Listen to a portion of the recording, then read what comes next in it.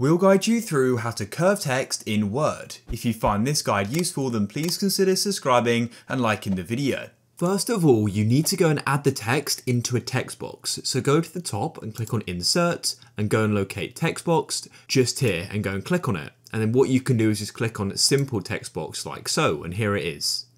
Then what you want to do is simply go and write in here what you want to go and curve. In this case, I'll just go and put GuideRealm like so.